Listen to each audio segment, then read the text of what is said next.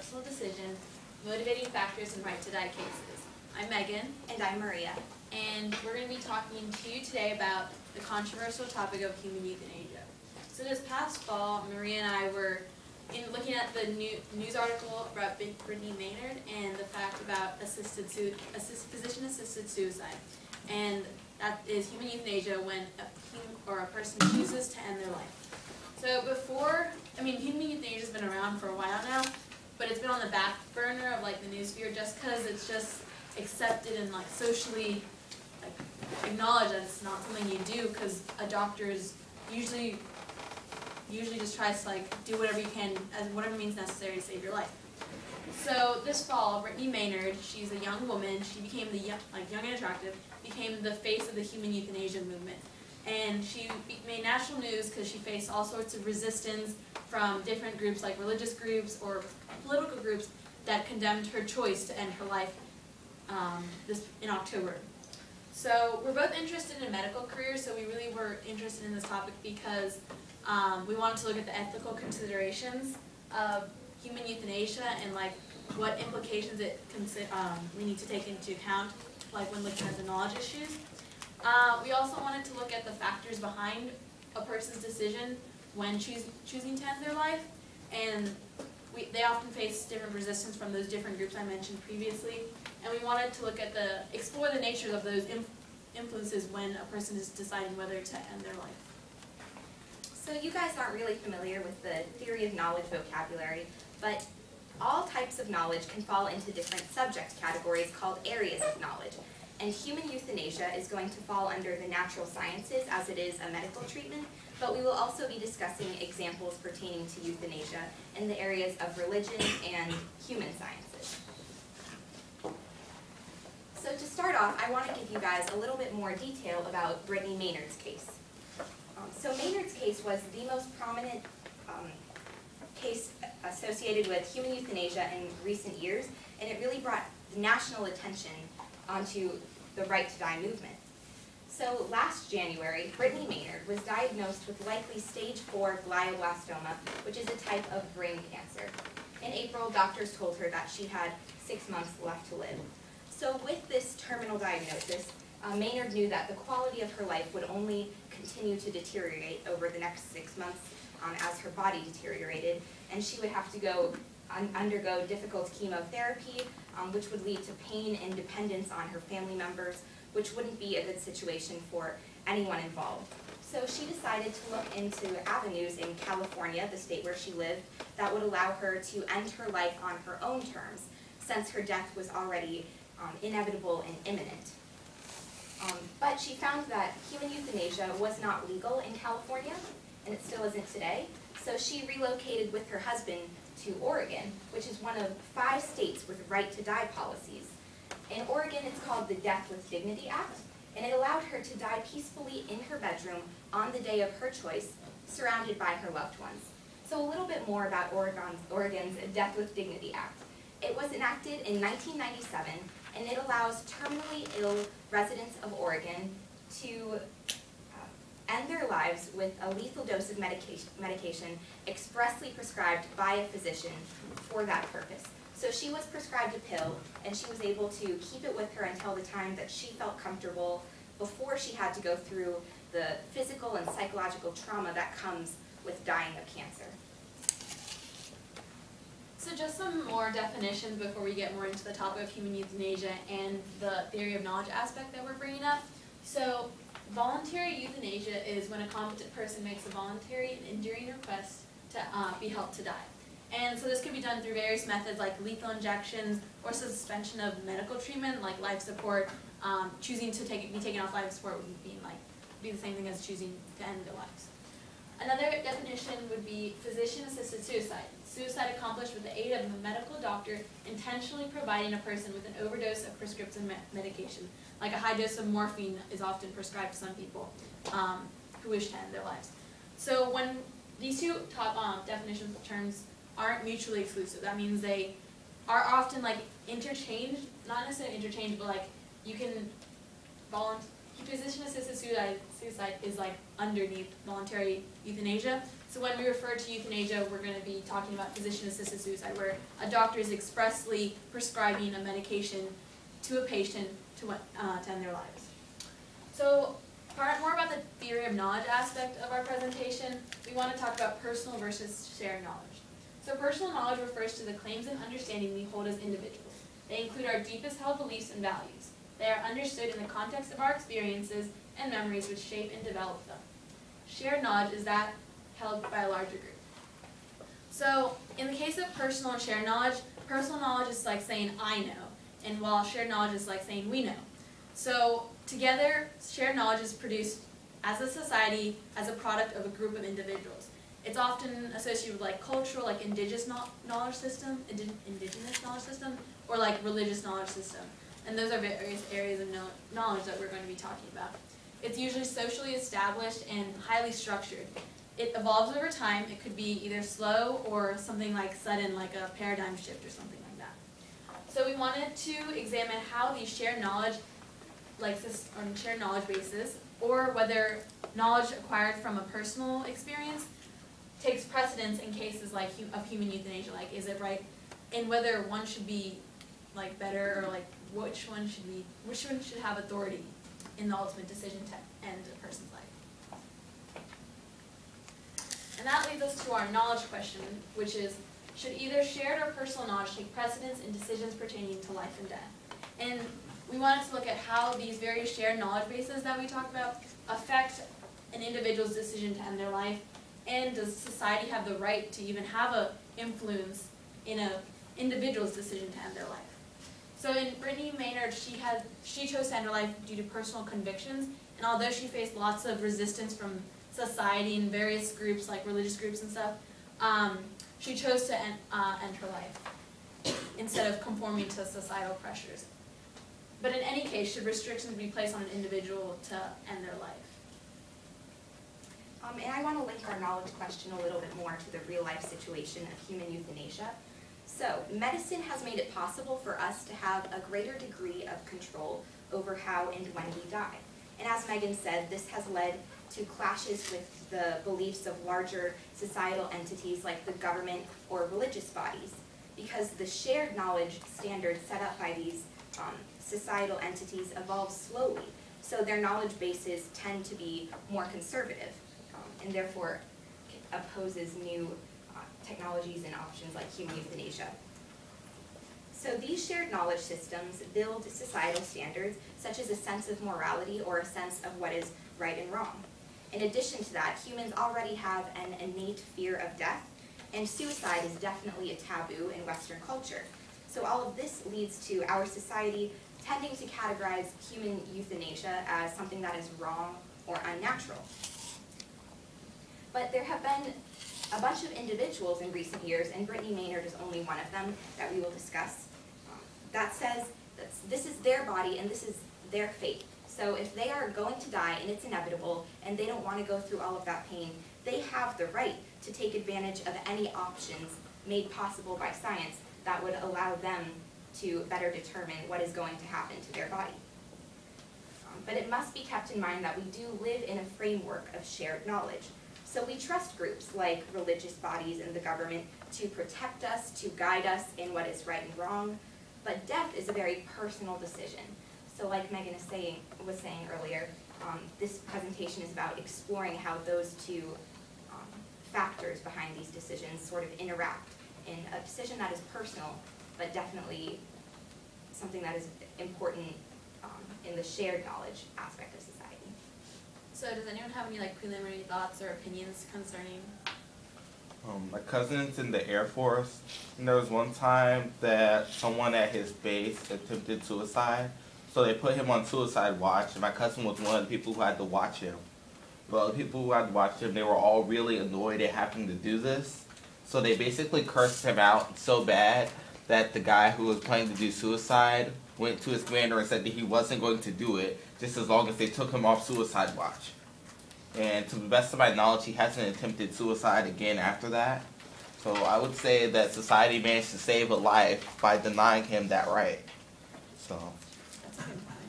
So, Shep? I mean, ending a life due to like medical circumstances is in my opinion, okay, because like you said, the quality of life whenever you're diagnosed with a terminal condition goes down really quickly. And forcing someone to live with that much pain and the knowledge that they're eventually going to die, if they have no control over it, is, in my opinion, a crueler thing to do than letting them choose when they can die. Personal experience is usually created through interaction with like a society. So would that not imply that like the society's influence would greatly affect their decision? Definitely. Definitely, yes. All personal knowledge is definitely shaped by the shared knowledge through which you view the world. But in cases of terminally ill people, they have this personal experience that the rest of society can't really relate to, you know? So how does that, when you have these shared knowledge bases that are shaping how you view the world and how you view yourself and your position in the world, how does that interplay with this like horrible experience that not a lot of other people can relate to, you know? So that's what we're asking. Stephanie? I think that if you're terminally ill, then it's okay to commit suicide because it is your life, like you said. But if you're just doing it on your own, maybe like your friends and family should help you seek a little more guidance before you like take to the decision, because it is your life, and I think that it's completely your right to do what you want. But maybe seeking guidance would be a better option. Okay. Janelle? Well, I definitely think that personal knowledge should take precedence in situations like this if it involves a person like just like having, it's words like having a better life by killing themselves. Like if obviously like if they're terminally ill or they're on life support, then they should be able to make the decision to have the assisted suicide. But like on the other hand, if there is a chance for them to like get better, whether it's medically or like mentally, then shared knowledge should take precedence in making the decision, whereas it maybe should not be allowed to make the decision. It's definitely a fine line to walk between the sanctity of life and saving a life at all costs versus, you know, doing what is better for like a mental well-being. So it's like, what also there's another question with what if like a person is in a coma or something, and there's a possibility that they will live like, I don't know, for like decades yet, but there's no way that they're going to wake up. Like there's no way that they can make that decision, so who is allowed to make the decision to take them off life support? Yeah, that was one of the examples, actually, that we're not talking about in our presentation, but when we were researching, like, our little kids is the same thing, like, who has a decision for these little kids, if they're gonna be terminally ill and only have, like, a couple years to live, is it right to let them suffer through their disease or illness? So, that's another. Actually, when I was little, doctors told my parents that I wasn't going to live. I was about 2 months old, and there was a doctor that actually refused to operate on me. He told Jane that he should just get me comforted while I died. Obviously, that doctor was wrong, so I kind of biased on this. So you're of the mind that anything should be done to save a life because you never know if there's a chance that the terminal diagnosis is wrong. Yeah. What you said was that like the society isn't experiencing like the same personal experiences, but like there's many people who have like the same personal experience, like with like Brittany Maynard, like she had like brain cancer. Isn't there like a society of like people who live with brain cancer who like meet and like people who like, so why wasn't she exposed to like that sort of society instead of just the, Do you think that they should make the decision? I didn't say that, I said it's all about the influence from Yeah. society. Definitely. Like maybe that would have made her psychological journey a little easier if she was exposed to a different shared knowledge framework. Okay, well. So I guess the thing is that there's always a chance that in those months that you would have lived, that there's some sort of scientific or medical breakthrough that would save your life. And then at that point, if you do choose to end your own life, it's too late, it's irreversible, and it's too late to kind of save yourself. So it should be presented as an option, but like there are definitely a lot of possible outcomes. I guess most people who would ask for euthanasia feel that the psychological trauma of what they are about to experience is enough to eclipse the possibility of, you know, potentially maybe there's a 1% chance of a treatment later on, but it's not going to save them all the stress of their diagnosis in the present. So, First wanted to look at sociocultural beliefs. So these shared knowledge systems that we've been talking about, like societal pressures, they create these certain standards and expectations that individuals of a society tend to conform to and feel the pressure to conform to. So how do sociocultural beliefs serve as a knowledge base when making decisions concerning life and death? How does or even should these societal pressures impact our decisions? So we talked about our inner discussion before this, like with him, you have talked about that it should, because we should do do whatever cost necessary to save a life. But if affecting a personal decision like your own life, is that necessarily the right thing to do? And how much pressure should society force an individual to continue living instead of choosing death? So like Maria mentioned earlier, choosing death is a social taboo. It's not something, we're uncomfortable to accept death, and oftentimes like the idea of being able to choose our own death, like when and how we die, is something that we can't really think of together as a society, and that creates a sort of a shared knowledge base too. And so we acquire these norms that we think of like as a society through these shared knowledge bases, but do they ultimately have authority over questions about life and death? So there are various government shared knowledge bases, like legal and political aspects, that create these set of rules and expectations for us that ultimately guide our society and what our pressures or our beliefs when concerning our original framework, I guess. And it's formed as a result of a group of people, which is the definition of shared knowledge. So one of the cases we wanted to look at was Sue Rodriguez. So in 1991, a British Columbian woman was diagnosed with ALS, which is that amyotrophic lateral sclerosis, which I'm sure most of you guys are familiar with from the summer. And so she, in the Criminal Code of Canada, it was in Canada, assisted suicide was illegal, and you would be punished with 14 years in prison. So she took the case to the Supreme Court to try to appeal for assisted suicide. It was unsuccessful by the Supreme Court of Canada, and they said that the time and manner, Sue Rodriguez said the time and manner of her death shouldn't matter and shouldn't be guided by the law or her disease, and that's why she wanted to take her own life. And although she was incapable of doing it herself with her disease, she thought it should be legal that a doctor should be able to help her with this suicide. So on September 30th in 1993, the Supreme Court ruled against her 5-4 in Rodriguez versus British Columbia. The Supreme Court ruled in favor of the government ideals and with the sanctity of life. They said that no matter what the cost is, the duty of Canadian, like the doctors, are supposed to preserve the life no matter what. And so there are two things we wanted to look at regarding the Supreme Court case, was that the government has the duty to protect all the citizens and preserve the sanctity of life, and the Charter of Rights and Freedoms champions an individual's right to life, liberty, and the security of life, or security of a person. And that not necessarily means the right to choose death. And so I think Sue Rodriguez, concerning this case, was like, if I have the right to my life, that should mean control over my body, but she didn't win her case. So to keep in mind, Sue Rodriguez did have the right to commit suicide. That was expunged from the criminal code in the 70s, but with her condition with ALS, she was not physically capable to do that on her own, and she needed the help, which was legal. So, All right, so I'd like to bring it to faith-based shared knowledge now. Religion is one of the largest and most influential shared knowledge bases in our society. So faith is a way of knowing that is used to construct religious knowledge. And religion is different from other areas of knowledge in that spiritual beliefs are not universally accepted. There are tons of different perceptions about what God is and what role God has in our lives. In addition to that, religion is based on belief, built through faith, and not facts or evidence built through reason. But despite that, it plays a really large part in our lives because it is also built on emotion, which is another way of knowing. People are very emotionally tied to their religion because it gives their life a sense of purpose. It tells them what is right, what is wrong, sort of a moral compass.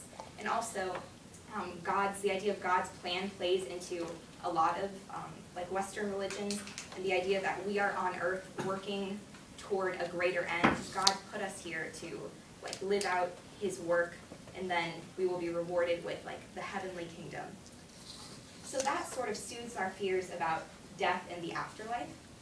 And because tradition and loyalty to belief is so key to religion, the area of religion tends to oppose deviations to traditional shared knowledge, making it more of a reactionary force in our society. And because religion engenders such a deep attachment and loyalty, people sometimes make decisions based off of their spiritual belief, even above their own personal experiences. I know a lot of people who really live their lives by their religion, and they don't want to oppose the spiritual traditions of the religion they adhere to, even if when it comes to their own death. So the stalwart nature of religion demonstrates how prescribed beliefs can sometimes overcome personal experience.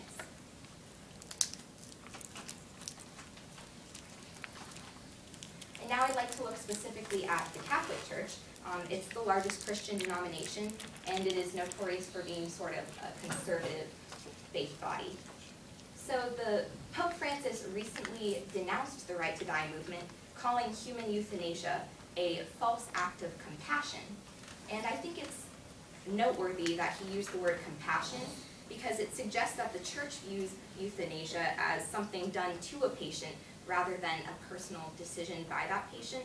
So that already speaks to like a deeper conflict where they see physician-assisted suicide as a killing rather than someone just choosing the manner of death that they feel is right for them. And Catholics do believe that life is God's creation and should not be taken into human hands.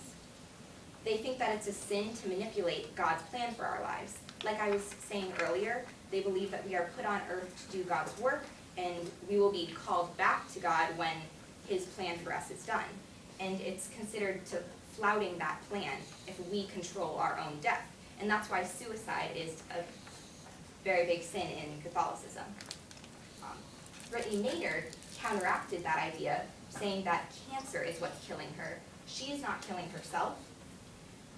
So she justified her case of human euthanasia in that way because her death was imminent, and since it's her body, she wanted to just do it on her own terms. But do you think that people should have to justify their decisions to fit? Go ahead, Anne. Do you think that people should have to justify their decisions to fit with broader bodies of shared knowledge in their society? Sarah? I think that if you are Catholic and you want to die when you're supposed to die, then you should do that. But I don't think that you should push your beliefs onto someone else. I think that it should be up to the person who is dying. I don't think that it should be taken into other people's hands. I think it should be only based on what that person wants. Jeanette? Well, considering that, like, if you are a Catholic and you're, like, say you're deeply religious, like, that is your knowledge base of, like, what you're basing your decision on, basically. So I do think that if you're that kind of person, you're deeply religious, and, like, your whole life has been based on that body of knowledge, religious body of knowledge, that your decisions should be justified, so they should reflect that to fit in with your religion, because that's, like, well, that's who you are. I mean, you can obviously change that, but I think that you should justify your decisions based on your shared knowledge in that sense. Yes. The whole point of like I was trying to think about was like that suicide is like assisted suicide is kind of its own category towards like death in a sense. Like suicide's killing yourself, homicide is killing someone else. So like it's sort of like mixed between because it's their choice, but it's someone else acting upon them. Is that kind of why like they're condemning it because it's both murder and suicide? I think. Yes, although in the Catholic Church, both homicide and suicide are condemned, so. That's why it's like especially. Yeah, yeah, definitely. Yes. I'm looking at this broad question that you have up here, and if the answer is no, then you're basically advocating anarchy, because if you have government, if you have states that protect the rights of citizens, then people are going to have to justify their decisions to fit with shared knowledge. Now, I think the real question is if you have to justify the specific decision over your death, whether that should be one of the things over which government has power. And with that, I think that our right to life and the government should protect our life over our liberty. And there's a reason why that's put first in the Constitution before that. Good point. Yeah, Megan was talking about that in the Sue Rodriguez case. One of the reasons that she was unsuccessful in the Supreme Court was because the Canadian government believes that they are protecting sanctity of life. So, good point. Sorry. Another thing was like, this like isn't limited to death. Like the issue of abortion and stuff. Like this it's the same argument. Like, should the government have that authority over someone's body? Like not just death, but like abortion. Just in general, these body of shared knowledge, they form these frameworks that we as citizens of a government or like of a state need to conform to. And so on certain decisions, like we're talking about human euthanasia, a physician assisted suicide, is it right for people to have to justify based on a greater shared knowledge, like justify their personal decisions based on their own experience with a shared knowledge, like body system? So sorry. Yeah, I was just gonna say that I feel like any kind of suicide is completely a personal decision. You don't necessarily have to justify it to fit with what the rest of like even your friends think.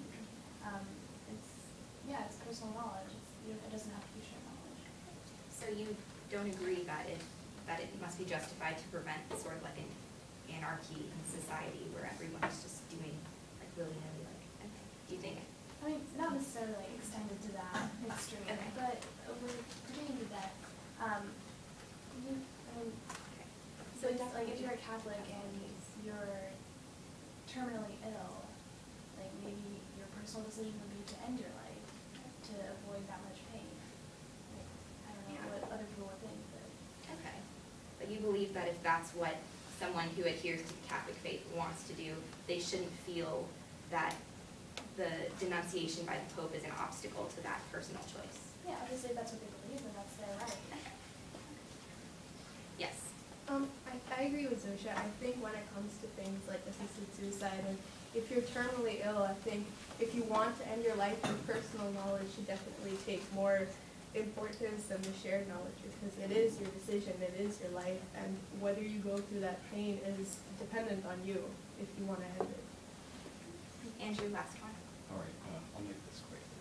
I was going to say with the context of answering no to this question would just be a result to anarchy, that instead of justifying someone's decision to end their life, instead could just be protected. I think this is actually done very well in the United States Constitution under the 9th Amendment by reserving these rights to the individual personally, and that it's not exactly acting as a legislating tool by the government, but instead as a protection to the right to choice in these decisions.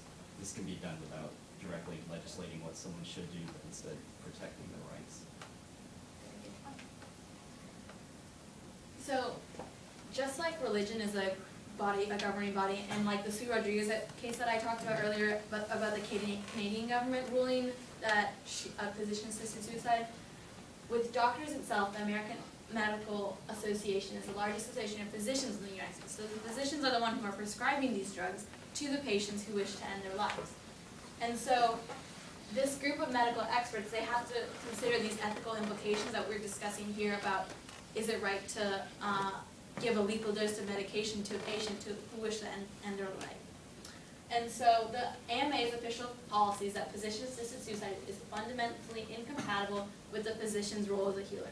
So euthanasia is hastening death, and that's something that doesn't bode well when we hear that. So hastening death, that means speeding up death, that we aren't comfortable with that, just like we aren't comfortable with suicide in general. So it's just like not what we think about. And so that's why the American Medical Association feels that it just doesn't fit as a physician's role as a healer. But doesn't the physician also have a role to assist the patient in whatever they feel is right for their body? And so this brings up the ethical considerations in the natural sciences. So does society or an individual have the right to hasten death? There's been these great advances in medical knowledge that can help us choose how and when we die.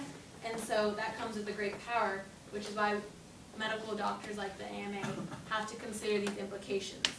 So I don't know if you know about this, but the doctors, they often take this Hippocratic oath, and that's just like something that's been done for a while, and it says that no matter what, you do whatever means necessary to save the life of a patient, and that is countered with human euthanasia. So the American Medical Association and the Canadian government, and like the government system in general, and religious knowledge system, they all pose these different obstacles when an individual chooses to end their life. So we wanted to ask the question, what authority does a ruling government have over life? So just like the previous question we were talking about, do we have to justify our decisions based to our like a form of shared knowledge? Does the ruling government have the right to set these rules and regulations over an individual's right to their own life or their own death? And so in the case of Sue Rodriguez, the Canadian Supreme Court had ruled on the duty and collective responsibility of the Canadian citizens to preserve life, and that's part of shared knowledge. And they ruled that as a person of a degenerated and incapacitating disease, ALS, Sue Rodriguez didn't have the right to consent to her own death. So she said, if I cannot give consent to my own death, whose body is this? Who owns my life?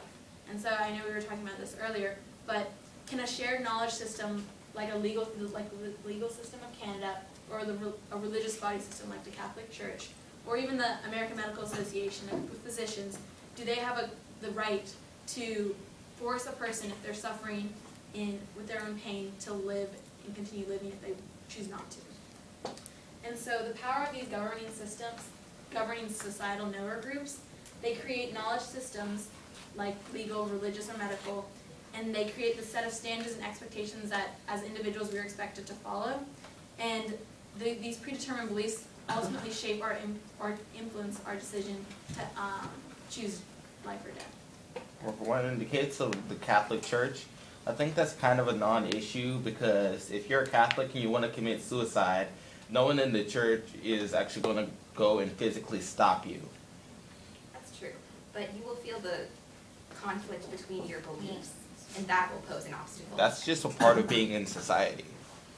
Right, so that's what our question is, how does society influence our personal decisions? So can these, because oftentimes we're limited by what our government says we can and cannot do. So in all but 5 states here in the United States, we aren't able to commit, or a physician cannot prescribe drugs or lethal dose of medications to kill yourself. So we have So what's to more important, life or liberty?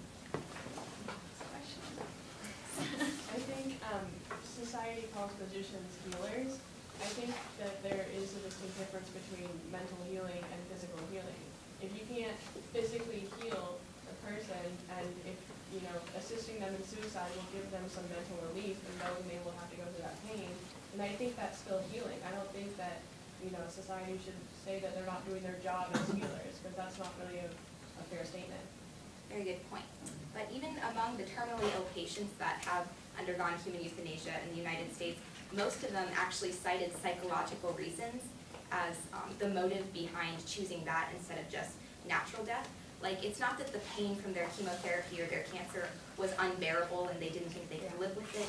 It was just the trauma of them and their families having to go through that downward spiral.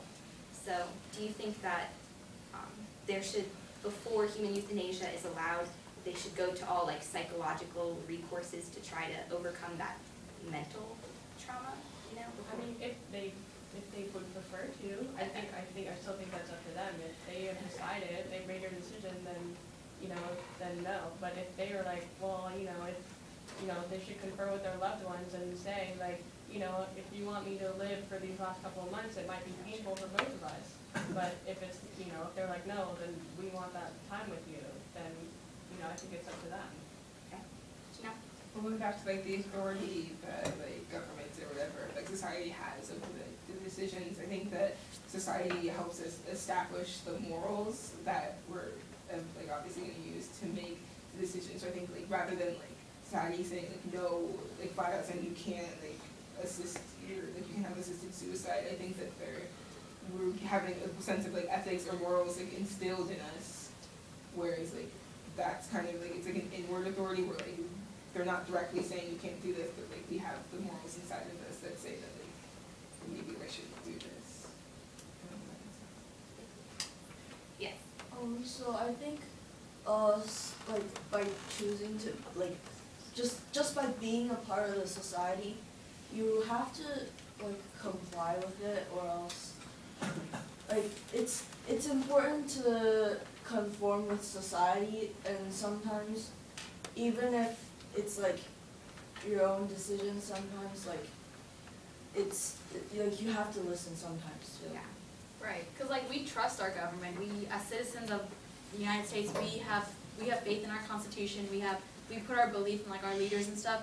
And so should that ultimately be like part of like what she was saying? Sometimes you just like conform to those societies because you put your trust in them. So why wouldn't you listen to them for in cases like this, like that kind of stuff?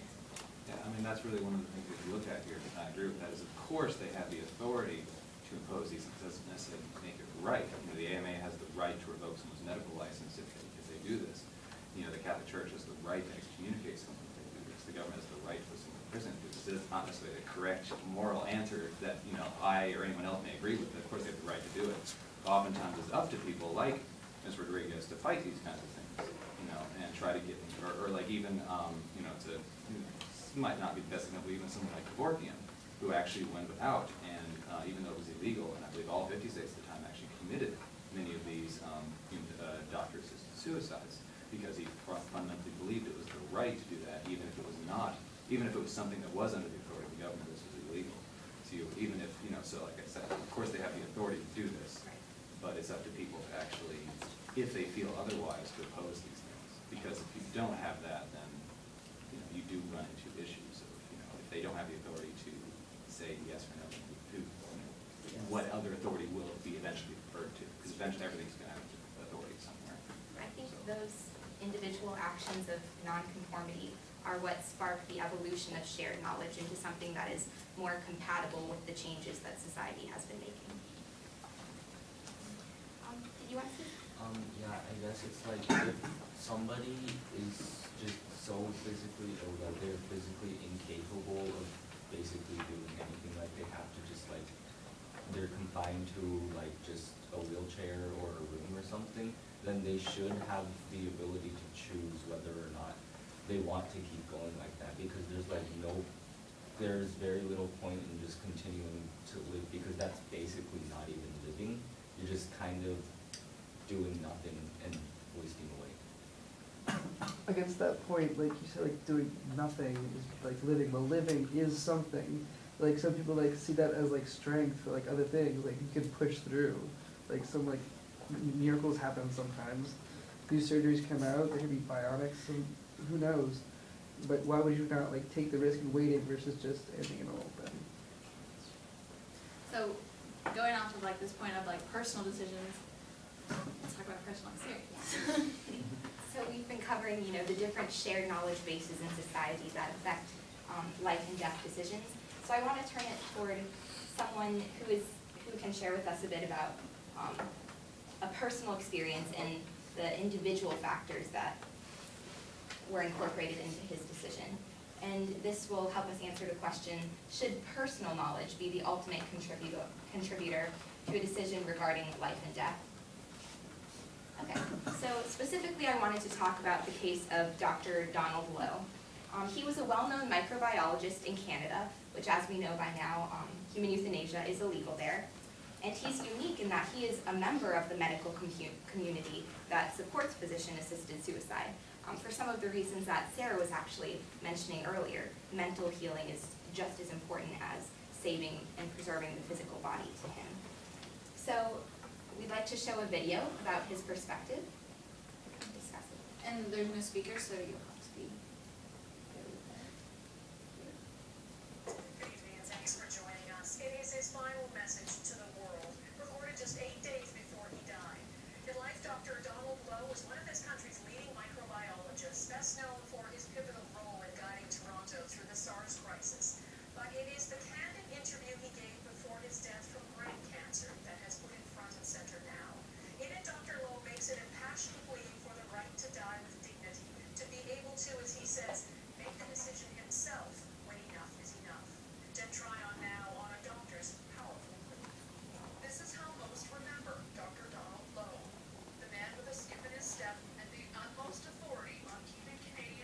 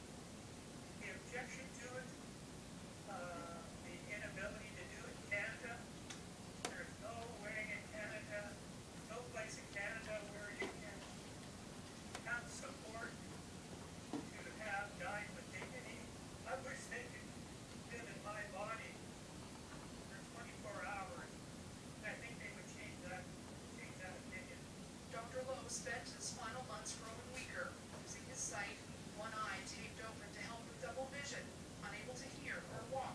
I'm just frustrated, not being able to have control of my own life, not being able to make the decision for myself when enough is enough. You know, we've come far enough. It's time to bring it to an end. His only option was for the cancer to take him. Why make people suffer for no reason when there's an alternative? I just don't understand it. Donald Lowe died Thursday in the arms of his wife. It was the death he dreaded that he got. Gasping but sedated, no help or no control, but still fighting for patience in death as he did in life. Jennifer Trial, Global News, Toronto.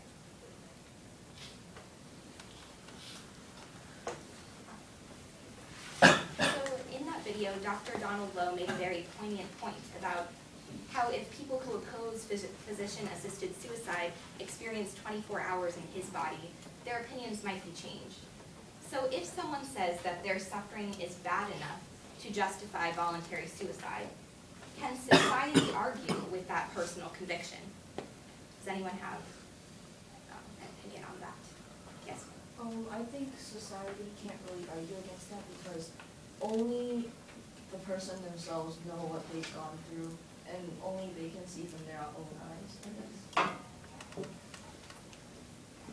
Yes. Personal conviction can basically apply to almost all situations that like involve personal experience because it's because of that conviction that they do things. Like why you chose this topic might be like a personal conviction or like family member or it's like some story. It's like the whole thing is like you don't. It's all about personal experience and shared experience, like the whole TOK. But they wouldn't really know like what their conviction would be unless they said it. So like they have to like explain everything. I guess. Yes. Like from the Catholic point of view, I think that if you were to put this in front of the Pope and ask him his opinion, he'd probably invoke Job and say that this was a trial and say that even though the suffering is great, maybe I wouldn't be strong enough to make the decision that I'm advocating now, but that doesn't mean that your decision is right. Very good point. Yes. So, I mean, like, society really just can't, because if somebody's suffering is so bad that they want to just end it, then they are capable of, then usually they will be capable of doing it themselves, and then it might just be in some painful, just bad way, when if society had supported them, they could have made it much, like, easier. Right, and like much less painless. in the Sue Rodriguez case, she wanted to, but she was just physically incapable of doing that without help, and with help it'd be considered physician-assisted suicide or like something else, like homicide.